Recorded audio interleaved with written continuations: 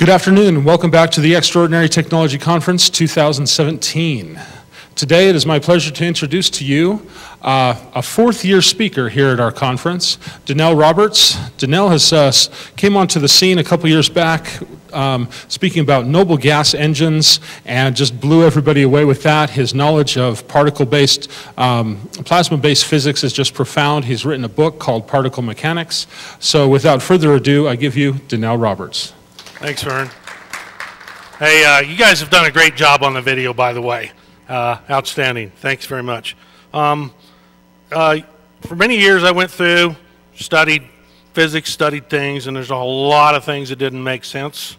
Probably, I'm going to say my biggest breakthrough in physics when I was reading through one day, when it goes, nobody's seen the inside of an atom, and they probably will. But scientists believe this. And I'm like, okay, so all that chemistry and all that physics that I was taught was a guess. No wonder it didn't make sense to me. All right, so what I did was I can visualize things in my head, all right, and see them. So I started visualizing my own little world, and I base everything on the fact that everything's made of particles, and each particle has a state and a shape, a size, a speed, and a purpose.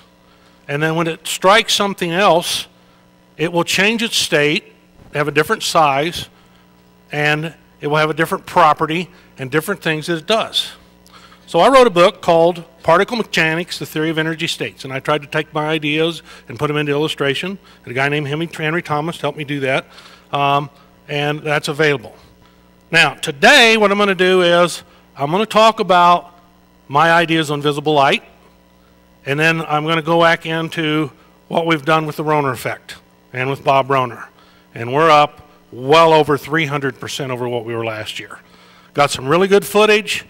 Everything's at 120 frames a second. So I'm going to do my visible light, and you're going to see how these particles tie in together and cause the phenomenon that we see and don't understand.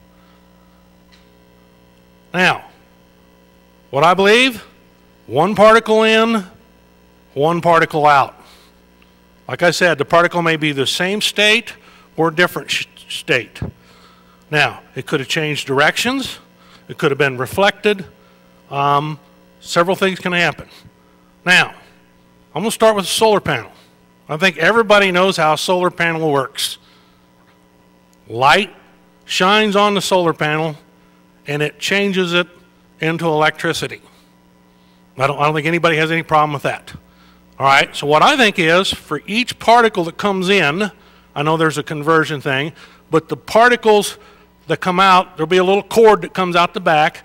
That one particle that was light changes into an electricity particle. So now if you can imagine, 3 solar panels. 1, 2, 3. And each solar panel collects light and sends an electronic signal. Now, we have visible light, the stuff that makes us be able to see. So I think God said, let there be light, and there was light. And there was a purpose for it. That or nothing exploded and became everything. If I ever figure out how to make nothing explode, I'm going to do it, and I'm going to create about a ton of gold and put it on my porch. All right?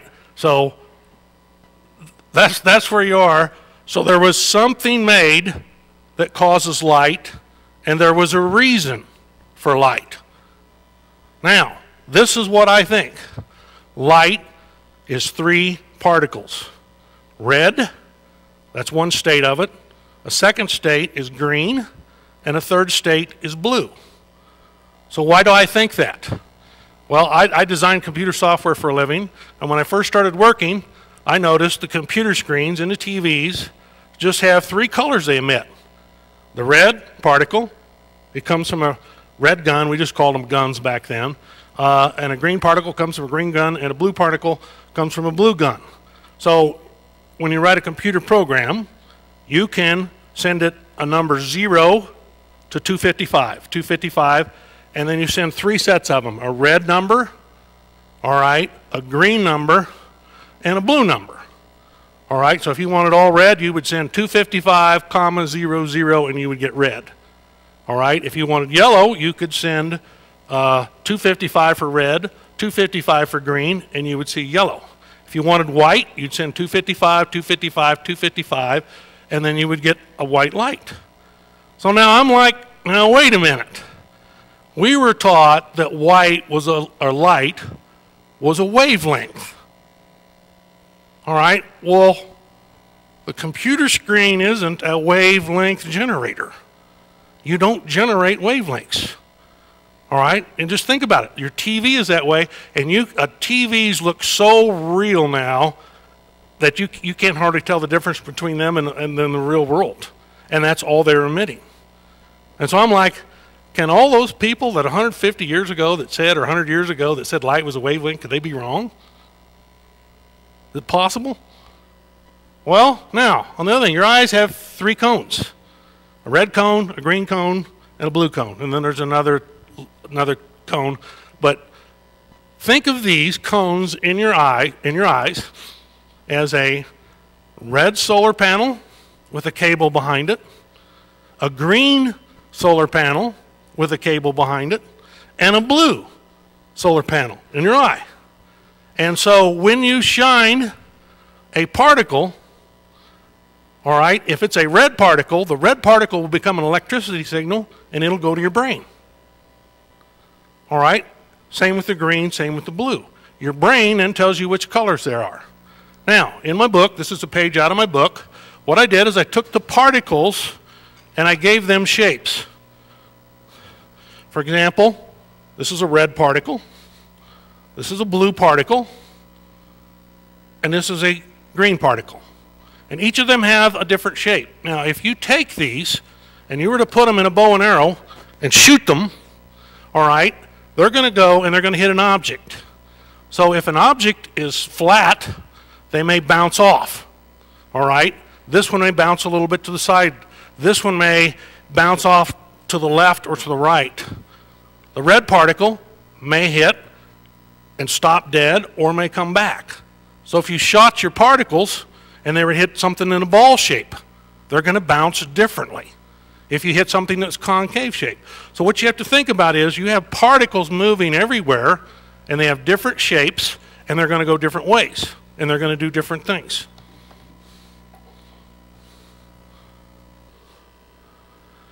Now, a particle can also change directions. So one of the things is when you send it through a prism, what you do is the green particle goes through, and if you look at how it does, they all reflect a little bit to the right. The red particle reflects a little bit to the left. And the blue particle splits, doesn't go down the middle, goes a lot to the right and a lot to the left. And then if you just take those colors and you blend them, you will have your rainbow. Those 3 colors will build your rainbow almost like clockwork.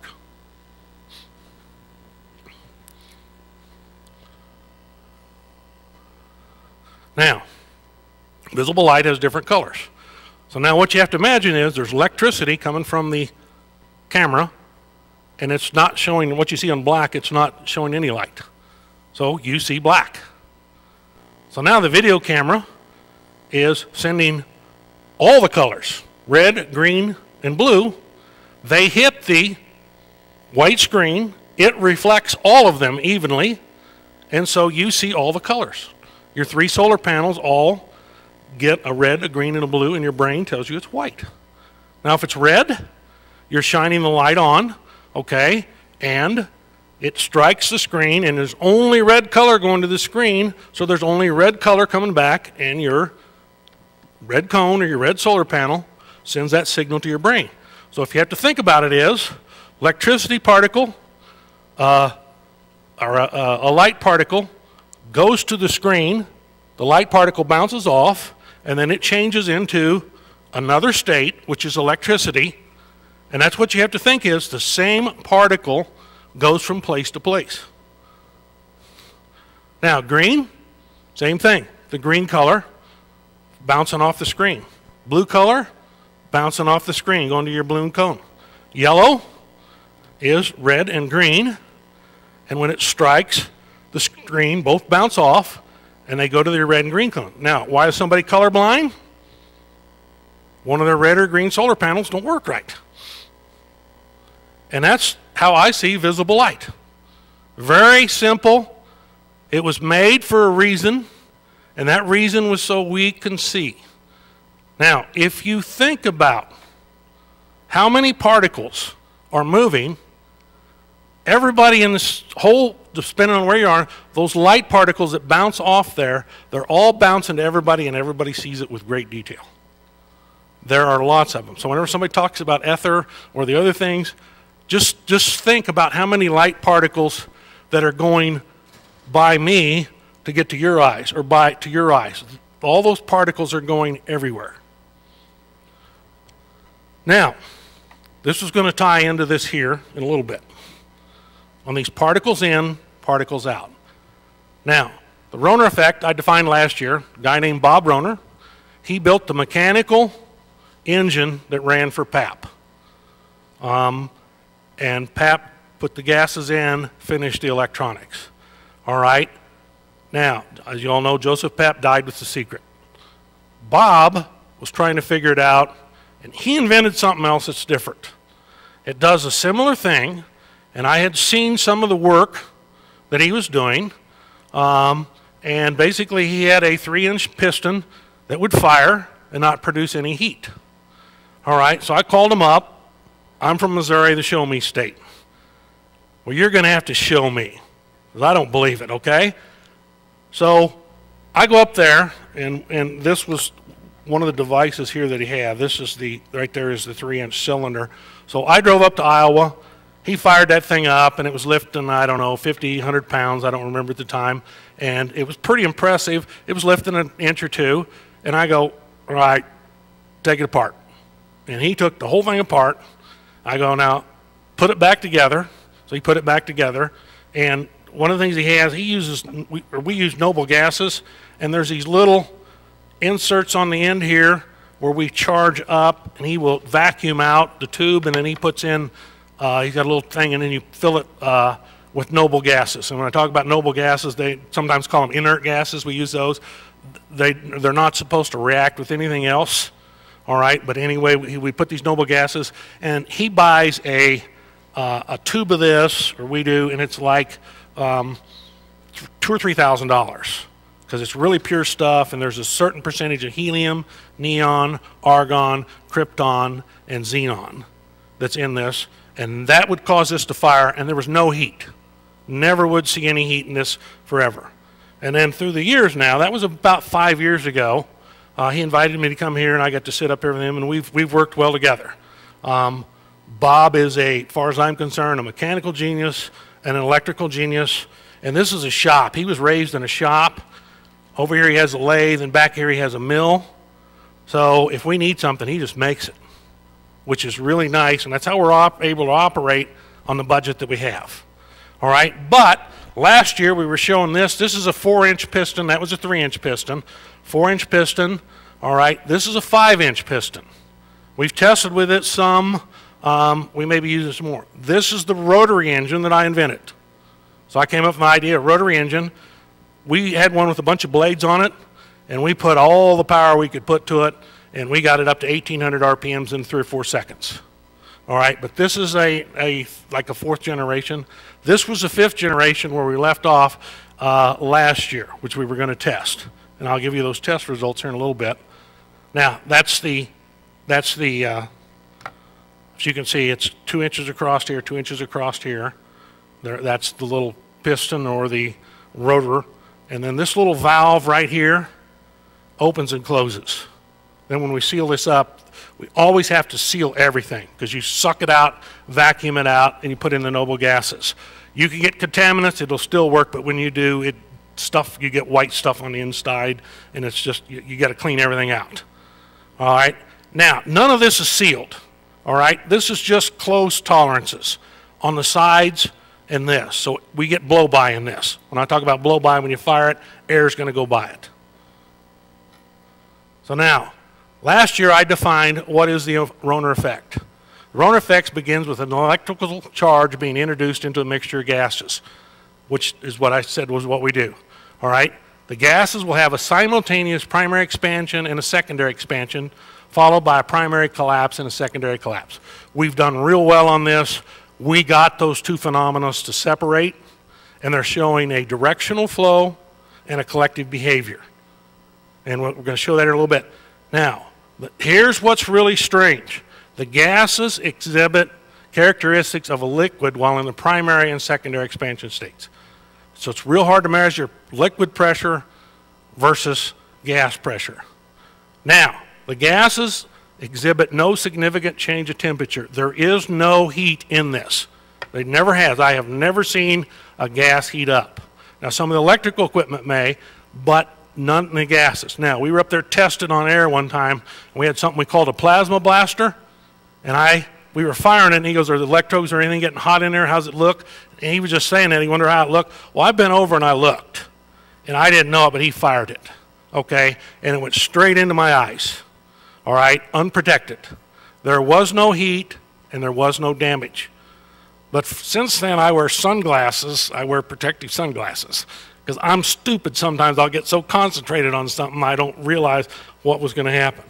But I'm an eyewitness, okay, that there is no heat. Now, Bob likes me to have ideas, and I have lots and lots of failures. And this idea here was, I thought, one of my dumbest ideas. Let's put a balloon over it and see what it does. This here is the device that Bob uses to cause the expansion of gases. Now, this is a wobble. It's just a real heavy-duty balloon. It's a kid's balloon is what it is. And so we fired this up, and it has produced wonders of knowledge for us. Now, one of the things I want you to look at, this is 1 inch right here. This is the results of last year. So I'm going to show you the results of last year to where we are this year. So when you fire this, you always see a brilliant flash of white light. So electricity's going in, light's coming out. Now the next thing is, camera, everything you're going to see is 120 frames a second. All right, this is with a GoPro. It's not a real expensive camera, but it shows a lot of stuff. So when we get to here on this third frame or fourth frame here, you notice we've went about 3 inches. The balloon has expanded out to about 3 inches. All right, that's where we were last year. And notice how it kind of looks like a liquid as it kind of goes around here. Now, the other thing is, this was our 4-inch piston. This was 150 pounds of weight. This, with the piston combined, and so whenever we fire, that same explosion in that balloon, as we go here, you see it, there's 1 inch, 2 inches, about 2.5 inches. And that was 150 pounds. And we were really happy with that last year. We had made a discovery, and we were up 40%. We've got a device, I'll just tell you, we just hook it up, we don't put any more electricity in, and we were getting a 40% improvement. Well, we've enhanced that, and it keeps paying dividends. So now as you watch it, it will fall. But that's where we were last year with the 4-inch. Now, that collapse, we're going to cover a lot because it has changed. Notice how that stopped 150 pounds. Now, this was the rotary engine. It's from the opposite angle, firing against the piston there. Now it fires. Now, if you saw there was a little black mark, let me back up. See the black mark there? So it takes 1, 2, 3, 4, 5, 6, 7, 8, 9, 10, 11, 12 to get to there. That's where we were last year. That's 1 revolution with 1 hit. And then it continues on around. As you watch the black mark there, it will continue on around for 2.5 revolutions. That's where we were last year. But I want to concentrate. It took 12 to get 1 revolution last year. Remember, there's no seals around that, and there is some of the metal touching. Now, when we set this up, this was a twin. And we just decided we would fire in from the side. Pressure's pressure, right? Guys, when we fired in there, and this thing cost a lot of money to make, and we spent a lot of time on it, when we fired, it only went about 1.5 inches. Or, I mean, like 1/4 of an inch. And we thought, well, what's wrong? And so as we went on, we have found that these gases have a directional flow and a collective behavior. Now, this is the same wubble. This here is about 6 inches. So when we fire, watch what happens. We were only able to go 3 inches last year. With the upgrades we have made, this now is going over a foot. Now, also notice something else. This is right here is round. This right here, notice how it followed straight up from here. That is the directional flow and the collective behavior. It's kind of like it's sticking together and going up. Now, this here appears to be the primary expansion. This is the secondary expansion. Now watch how fast, like I said, this is 3 times, at least 3 times what we were last year. Now watch how the secondary expansions collapsed and went away. I mean, it's only 3 or 4 frames in and it's gone. So that collapse goes quick and goes away quick. Now this one here, as you watch it, notice how it kind of shows liquid qualities. Let's go to frame 15 here. Now as you see frame 15, notice the size of it. It's probably about 5 or 6 inches and about 4 inches across. So at frame 15 here, it is about 40, I'm going to say about 60 cubic inches. If you try and measure it, it's going to be in that ballpark. So now if we go on here, notice how slow it goes away. Notice it goes from probably about 60 cubic inches down to about 40. It just slowly sinks. I'm only going to 50 because if you follow it, it'll go all the way down to about 120 before it goes all the way down. It slowly collapses. Now, here's the rotary. This is the sweet spot. Okay, we have fired. Notice the black, notice the valve is closed. So, we have fired, now the expansion. It goes so fast that you can hardly see how far it's moved. You can see the black spot here, the valve is already, that pushed it is already moving open. So watch, we do that, that was 1, 2, 3, 4. So we're 1 revolution in 4 1/20ths of a second. It's pretty remarkable because we had to give all our power to get that first rotary up going to get to, and what that is, if you divide 4 into 120 frames a second, that's 30 frames a second. We went from 0 to 1,800 RPMs with 1 hit. So yes, we're very happy about this. Now, as you watch, that's 1 revolution. You can start to see it better. That's 2 revolutions. That's 3 revolutions. That's 4 revolutions. So we got 4 1/4 revolutions out of that with 1 hit. So can we make it run 1,800 RPMs? Yeah. Can we fire that fast? Right now, no, we're not there to make it fire that fast. Now, this is our 4-inch piston. Now, here's where we put the gases in. 4 inches up here. Now up here, we didn't put weights on it anymore. There is a reason you don't put 400 pounds of weights up there. All right, and I am going to get to show you why we don't do that. There's a little number here that says 8.3. This is a 3 1/4 cylinder in here. This here is 40 pounds on it. So what you do is you just multiply the 40 pounds, so the total weight of the pressure on it is 332 pounds. Significantly more than last year. Then when you add in the weight of the cylinder and the metal shaft that we have in there, Bob makes this stuff heavy duty so it lasts, and this has been lasting for a long time. So we're talking about 380 pounds that we're lifting. So now when you watch this, as we go, this here, there's a little ring here. I'm showing you that's how far we can go is 4 inches. So now, 4-inch piston is firing. The rubber ring is up here at the top. So when we fire, there's 1, 2, 3, 4, 5, 6, 7, 8, 9.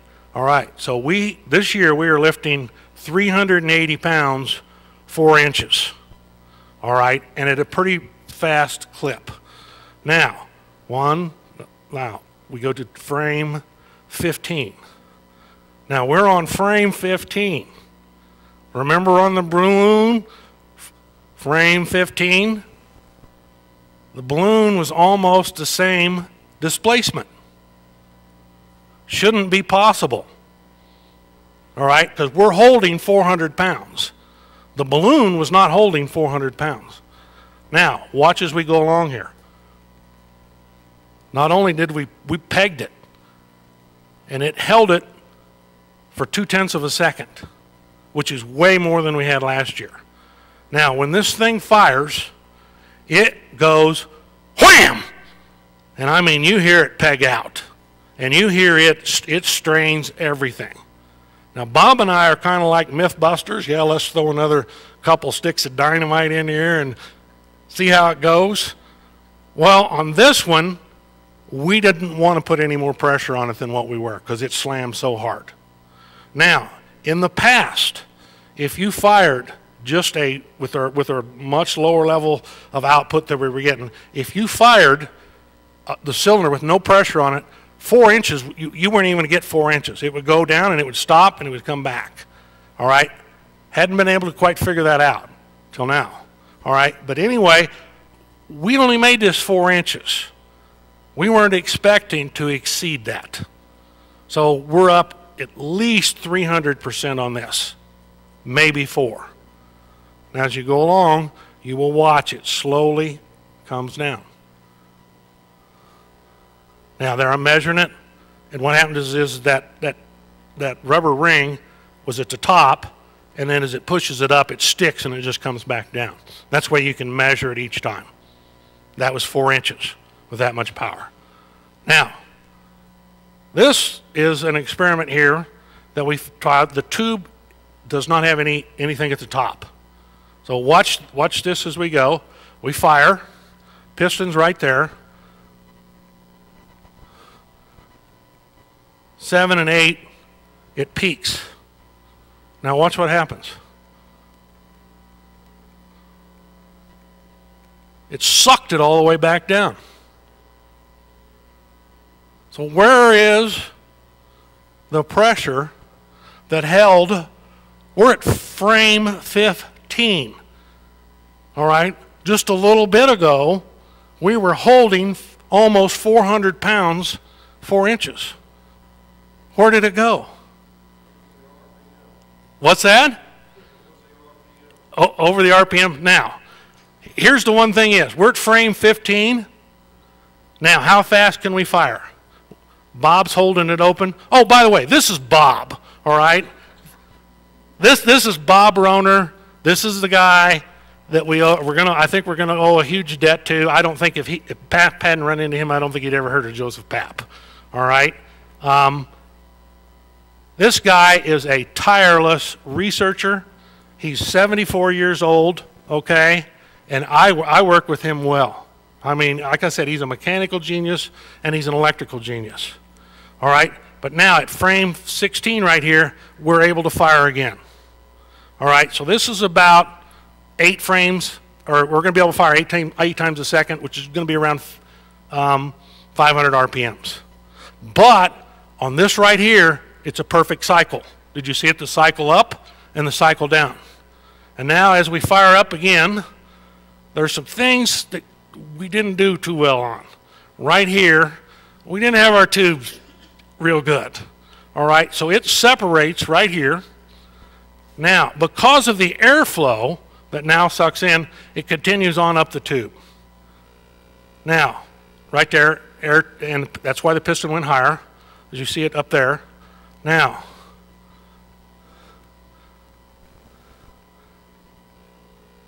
this is why we don't put 300 pounds on top or 4.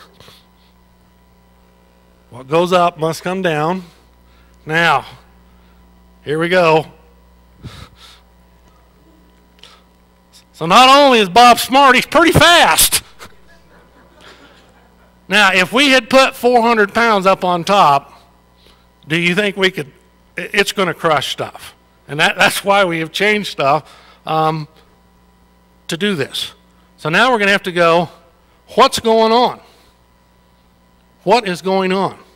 So I'm going to back all the way up here.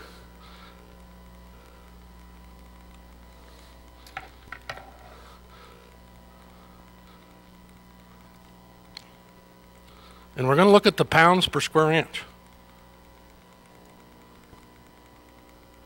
That's why I didn't put 120 frames of these on here, guys, because it slowly goes down for 120.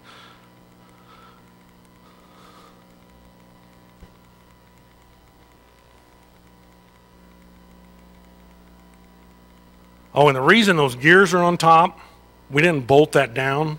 And if you don't bolt that down, it's out of balance, and the thing just shakes and goes everywhere. So,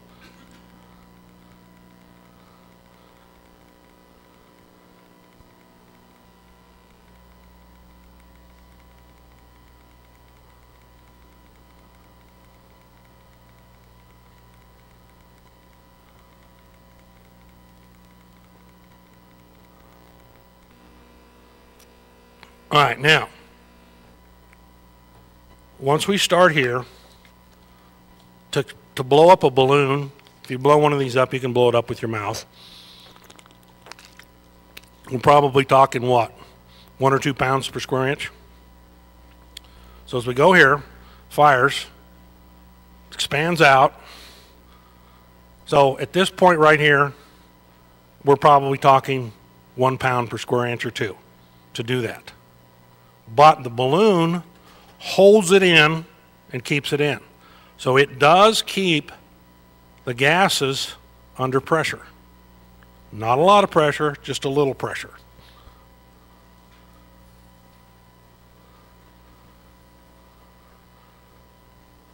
So we're going through, it slowly shrinks, but it's slow. Now, on the rotary, when we fire, 1 pound of pressure is not going to move that 90 degrees. So what is it? How much pressure is it? It's going to take a lot of pressure to do that, especially considering you have blow-by. So as you watch it again here, it accelerates, and at frame 15, like we were showing before, frame 15 or 16, we already got 2.5 revolutions. Now in the rotary, the collapse does not matter. Doesn't affect it.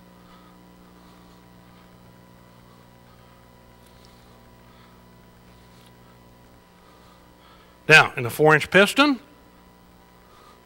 when we fire it,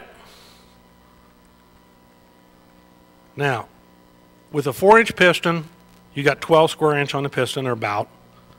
So to hold this here, you would probably, I'm going to guess, the 400 pounds, I think it'd be, what, 30, 32, 34 PSI. That's if it was regular pressure. Now, that's why I'm saying this kind of looks like liquid pressure. If you go back and you look at the balloon, if it was filled with a liquid, that's what it would do. All right? And if the liquid slowly dissipates, like the balloon, it would slowly go away. So if we fill this with a liquid too, it's going to show the exact same behavior. That make sense? Now as we go on here, you see it holds it. So it looks like the gases are changing into a liquid, expanding into a liquid, all right, and then slowly converting back to a gas with lower pressure. Now that is until you get here. So when you get here, you fire here. Now, this is a 3-inch piston, and I don't know if it weighs a pound or 2. It isn't very heavy, all right? This displacement here to here is probably about 2 feet. So what we did was we have expanded here beyond the 50 or 60 cubic inches. So what we've done is the gas is expanded beyond that we had before. Now, once it is fully expanded, you get a full, and I mean complete, total collapse. So why is that? Well, I'm going to go back, and I think I actually have the answer to this. So I'm going to back all the way up here and show it again here.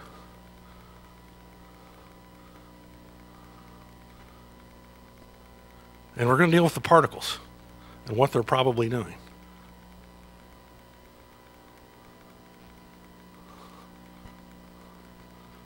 Aren't you glad I didn't put 120 frames in these? So remember, guys, we have went through thousands and thousands and thousands and thousands of frames to get this footage. But we get to compare 4 things side by side to help us reveal the secrets of this thing. Now, the directional flow and the collective behavior. So whenever we fire, electricity goes in there. So right here when we fire, imagine this, the electricity particles come in, and what comes out? Light's the first thing that comes out. Now, what else is the electricity doing? Before, I thought we were expanding the atoms. All right? Now I don't think that anymore. I think it's real simple what's going on. All right? Some of the particles come out as light. The other particles are going in and forming a circle. And there are 2 sizes of the circles.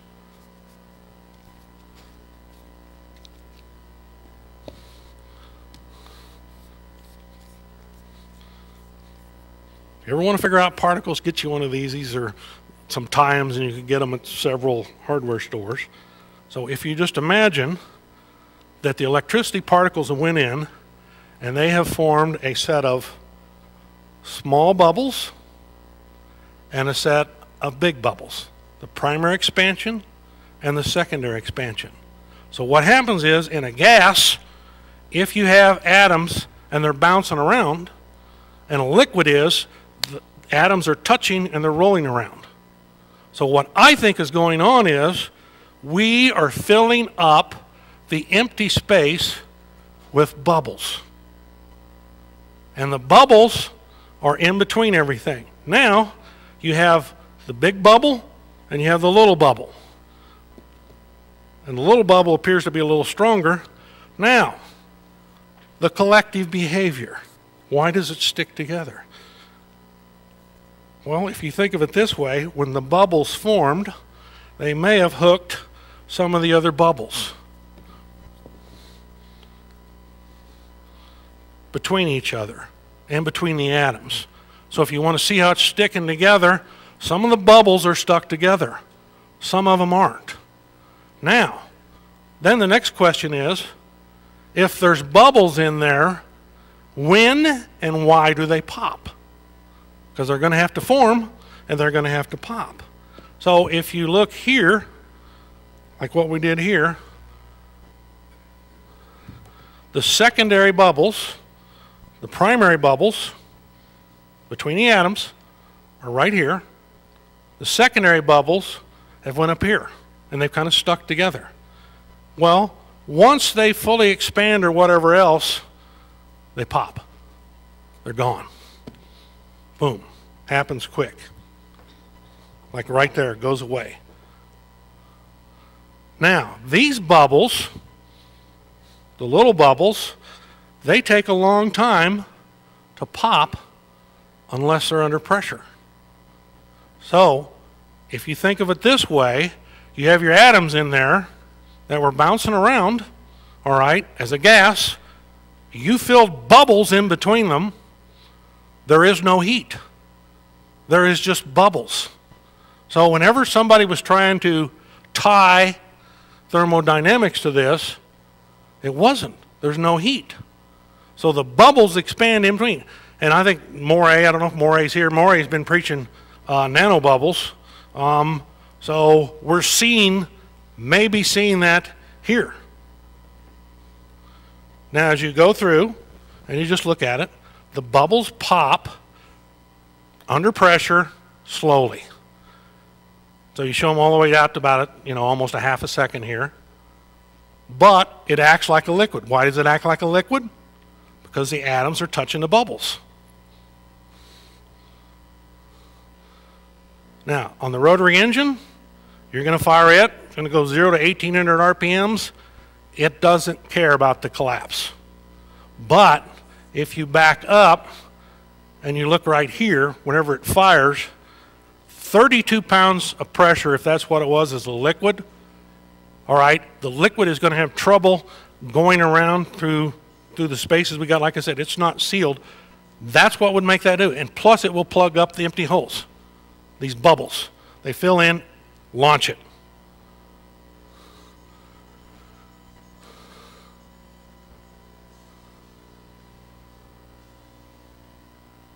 Four and a half revolutions. Here's our single piston again. Goes up. All right, now the bubbles don't care if you've got 400 pounds on them. They're just going to slowly pop and slowly go away. All right, and so as they slowly go away, it just slowly goes down, and you slowly see a decrease. 4 inches. Now, what's different here? When we fire, we have took all the pressure. There is no pressure. We have actually went past. So I think the bubbles, once they are free, all right, of any pressure, they pop. All right, think of a bubble. Have you ever had a bubble that's stuck to a table and you could stick your finger in it and touch it? And whenever you pull it away, the bubble would pop? So what I think here that we have done is, by letting this expand and go out, all the bubbles pop and go away. And then as you watch it, I mean, it goes down faster and then it goes up.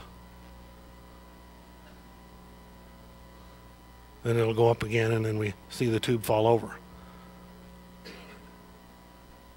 Now, has anybody got any idea why this is so hard to figure out? It's what?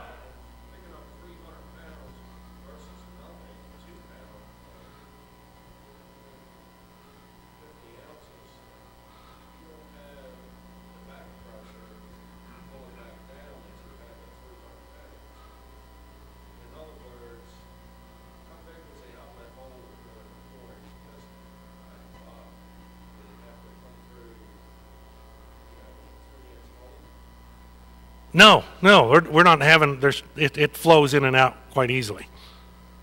Yeah, it's going to push it.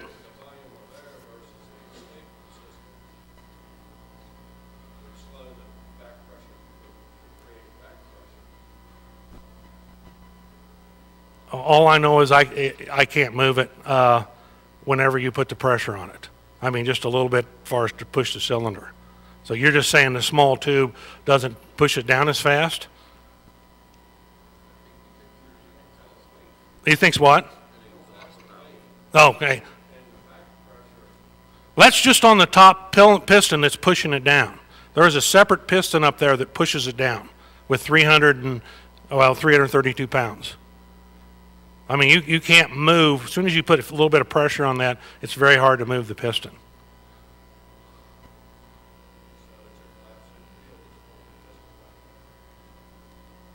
Well, on this, if we fire the 4-inch piston before, I mean, in just a tube that would go down, it would suck it back.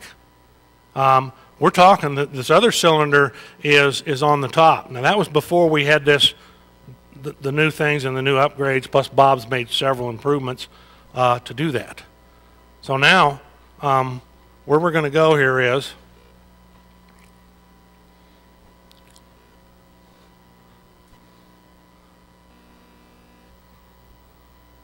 all right, the collective directional flow and the collective behavior. So where are we going with this now? Get a drink of water.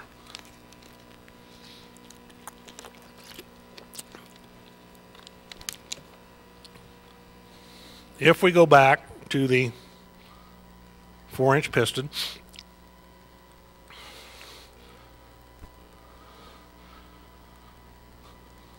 just to show Chuck here. See, this cylinder up here, Chuck, is a separate cylinder, and it's pushing down onto that cylinder with that pounds per square inch, with the 40. But now, if you look at how this operates, on this piston, when you see it fire, we went 4 inches. So you got 12 square inches on the piston, and it has went up 4 inches. So you've got 48 cubic inches.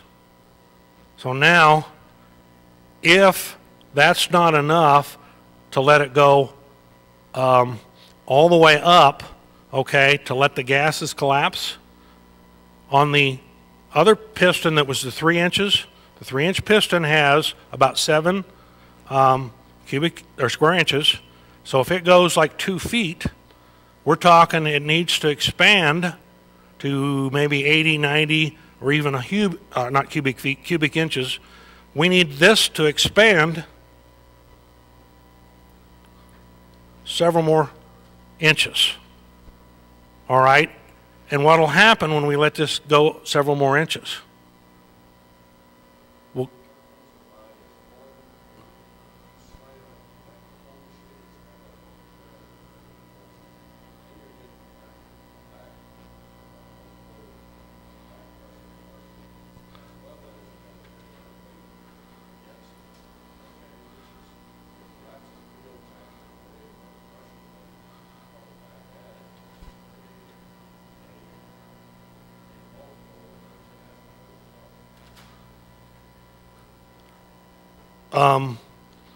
All right, well, where I was going with this,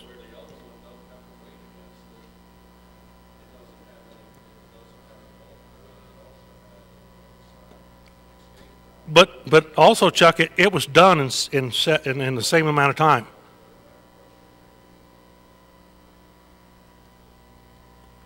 Well, all right, I'm going to go on here with what I had.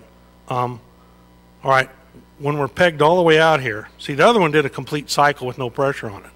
So if it goes all the way up and all the way down, I think if we take this and let it go to 6 or more inches, what's it going to do? What do you think, David? Right. So what's going to happen is, if we take this and we let it expand further, all right, then it will turn to a complete vacuum. So instead of just the whatever the lift pressure here was, we're also going to get a suck to pull it back down, like we did on the other one. So if you're wondering where we are going with this we're probably going to make, and like I said, we couldn't even get it to go 4 inches, so we were a little short-sighted into realizing that, you know, we may get here and it'll go beyond 4 inches. So if we take this, we will be doing experiments to see how far we will let it expand to how much we're going to let it collapse. All right? And if we get on this that perfect cycle that we saw on the other one, see, that's not a perfect cycle. It took it, a perfect cycle is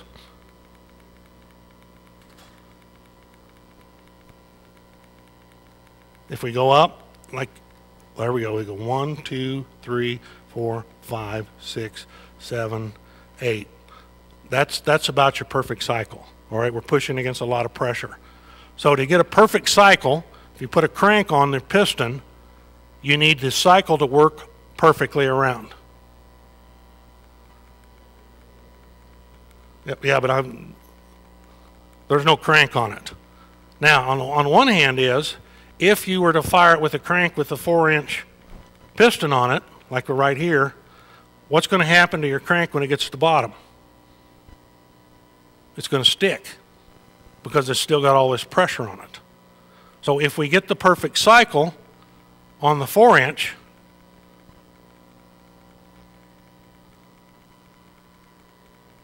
I'm going to go on through here. Right there it is. Watch it here.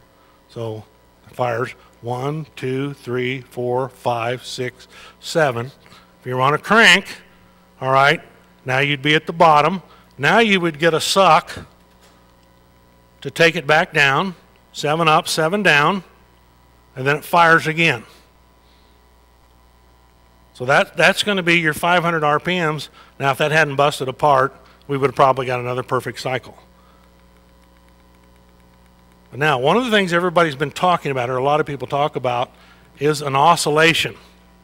All right? So if you get the perfect up, 1, 2, 3, 4, 5, 6, 7, now you're also going to get power. If you had a crank, you'd also get power on the way down. Now, vacuum is what, 13 pounds or whatever it is? You'll get a suck back down, so you'll get a double power stroke out of this. Now, the one thing that's hard to measure is whenever it fires, if that's liquid pressure or gas pressure, and how much that'll push. We don't know yet till we get it. But we've got to get it on the perfect cycle, and that's what we're working towards. Now, of course, here we're going to go to the end here.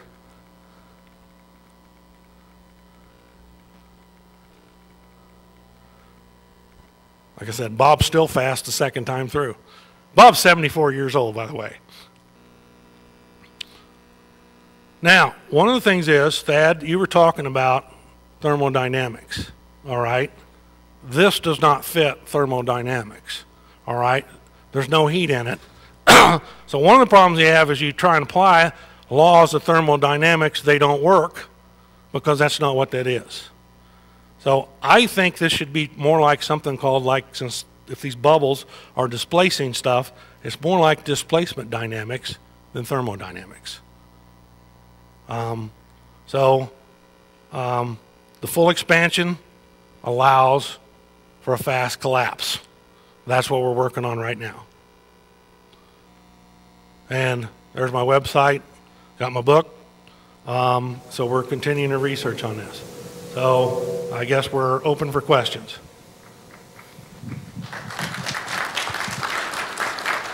Thank you, Dannel Roberts. And by the way, these are real results, okay? And I showed the success and I showed the failure, all right? This is not some pie in the sky, where are you gonna go?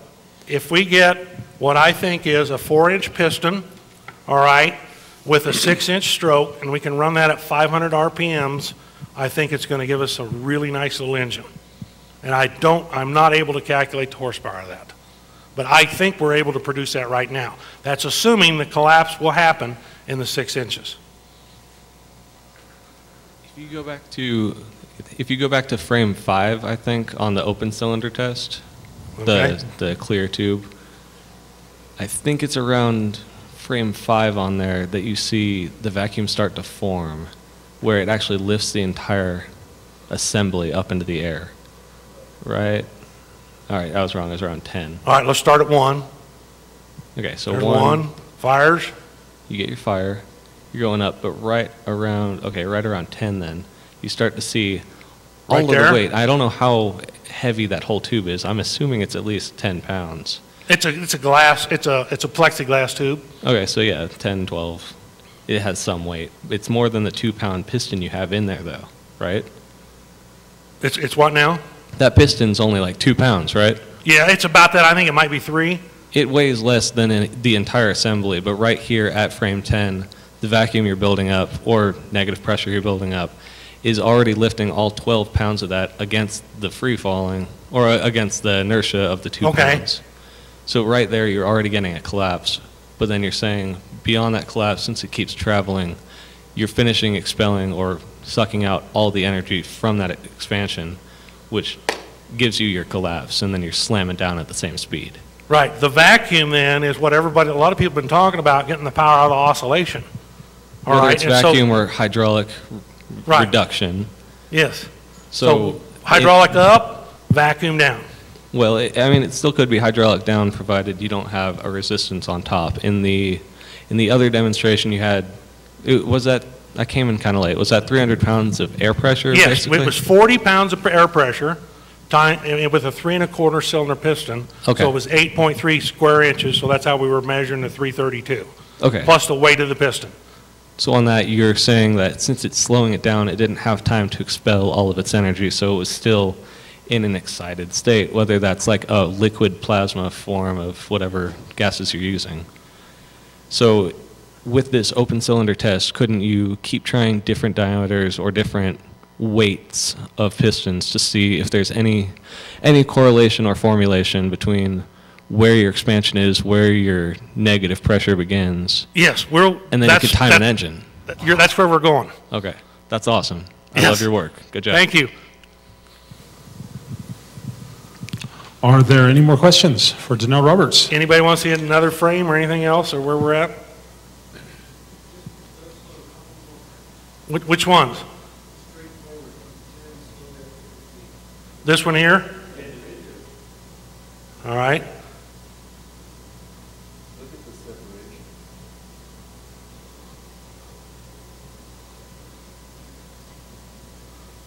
There you see it as it starts to collapse and it starts to suck it.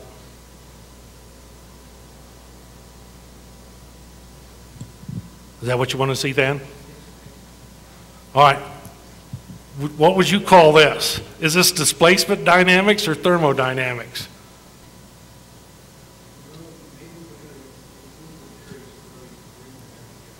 Okay, all right. I'm all for that. So, guys, I like sharing my ideas. Like when we come here, my daughter came with me 2 years ago, and I got 2 sons, Eli and Caleb, and one of my other daughters asked Jessica, how's it going? It says, well, it's like when we take Eli and Caleb to the park and we turn him loose with these friends. Okay, that's what Dad's like. So I'm here with my friends, playing with my friends, so I really enjoy this. So this is something to think about. This is real.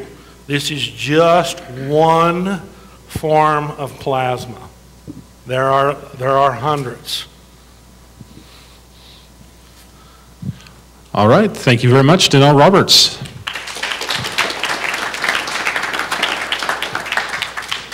Ladies and gentlemen, we're going to take a break. We're going to be back.